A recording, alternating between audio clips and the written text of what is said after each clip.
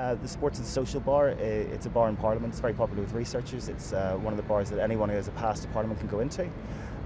Thursday night, as you know, Parliament wasn't sitting today, which means that for a lot of the researchers, their MPs have gone back to their constituencies.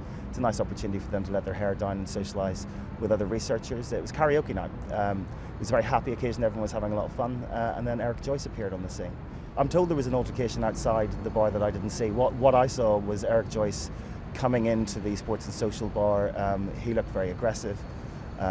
He then tried to get served at the bar, went back outside. I followed him outside, and by the time I got out there, he was wrestling on the floor with two police officers. I'm told that officers tried to move him on from the scene, tried to get him to leave the Parliamentary Estate, and he rounded on them. There was a really quite undignified scuffle, which was being witnessed by about 40 or 50 parliamentary staff. The bar staff were trying to keep people back, the police were trying to keep people back. I then saw Mr. Joyce be handcuffed and taken away by what can only be described as a posse of officers. And then about 15 minutes later, I was passing the members' entrance to the House of Commons, which is where MPs go into the House of Commons. Mr. Joyce was on a bench. He's being restrained. Still 15 minutes later, he was being restrained by 3 or 4 officers.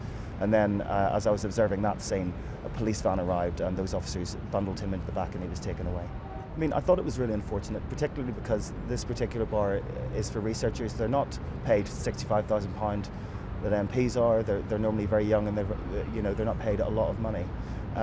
I was actually genuinely shocked. I was shocked at the level of violence that I saw against police officers. People like me that work in Parliament every day, we see the police every day. There's armed police standing outside Parliament.